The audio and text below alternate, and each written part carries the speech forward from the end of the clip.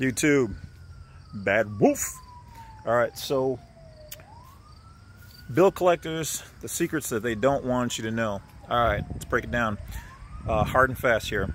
So first of all, by the time you've gotten your calls and whatever else, the parent company that you owned the money to sold that, okay?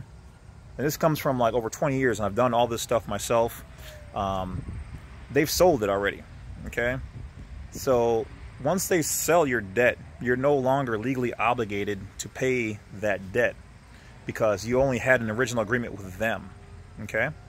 So they then sold it. Now at the end of the year, they're going to claim that on their taxes, okay? They then sold it to a private company, or they put it into a block system where somebody can buy it whenever they want to buy your debt, okay? So it's not exactly illegal for them to do that, but when they sold your debt for full value and then they are going to write it off your debt for full value, that's illegal because you're collecting twice on any one debt. That, my friend, is legal. Most people don't know that. So that's one thing. Two, now the bill collectors have your information and they're calling you, okay? Once you write them or tell them to stop calling you, they can no longer call you, and they're not supposed, well, they can still send you a letter, okay? But you can return that as, you know, do not message me, do not call, or whatever else. Once you do that, and they do call you even once, you can actually sue. I think it's up to $1,000 per incident. Okay, so keep that in mind. But here's the big thing. Once that has gone down, and most people are like, oh my gosh, I owe this money, and you know, they're calling me, they say I just need to give them $5 or whatever else. Don't pay, and this is the biggest part of it, of the whole video, don't pay anything of it. Because once you pay them $5, any amount, I think that's the legal low standard, you pay them anything, you now are in a contract with them, and you do have to pay them the rest of the money. But if you don't start paying them, you don't have to pay them. Now they might threaten you with, like, you know, this, that, and the other. And so, like, I had them say, oh, the sheriff's coming to your house, we have your bank account information, we're gonna pull money, we're gonna come to your work, you know, you're gonna be arrested, all this other stuff. Those are illegal tactics, and they're fraudulent. You can also sue for those things, okay?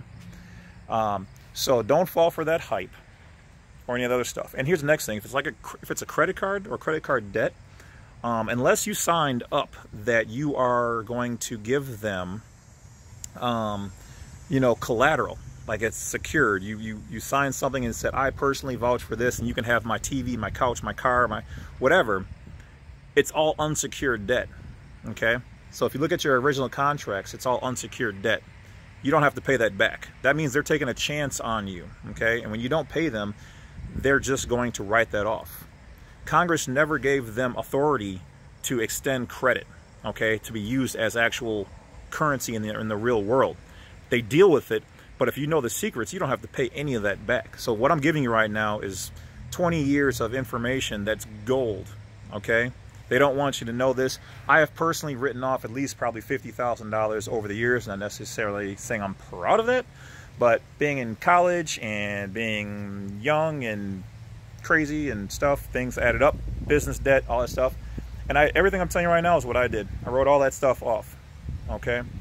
And then when they're coming after you, say the credit card company, ask them for proof of your signature, okay? Because if they don't have the original signature of you getting this credit card, they can't prove who did it, and they have to prove that it's really you. And also there's a thing called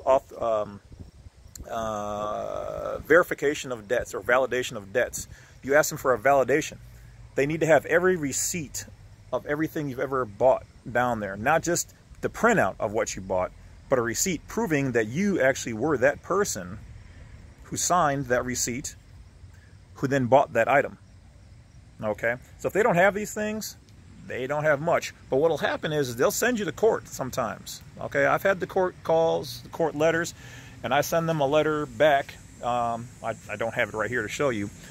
In my other video, I do show a validation or a proof of accepted for value All right. So basically, I sent them a letter stating that you don't have all these things. All right. And I'm not signing anything. I'm not going to court, and you know, for it. And that if you guys are going to write it off, you write it off. But it's you know, not going to go against any of my personal credit or whatever else for these reasons. For those people who really want the form, I could probably sell that. Because everything has a price. I'm giving you the good information. You can look all this up for yourself. Okay, do the work, and then you don't have to worry about buying it from me or from somebody else. But if you do want that, just message me, and I will send you what I sent them. I'm not like gonna do like a big whole counseling thing. You know, I would provide the actual letters. But anyway, long story short, don't pay your bill collectors and whatever else, or at least for credit cards. Now, if it's for your house, or something like a car, I'm not qualified in those areas. I'm gonna be straight up. I don't know what to tell you on that, except for look up some other videos, because this ain't the one.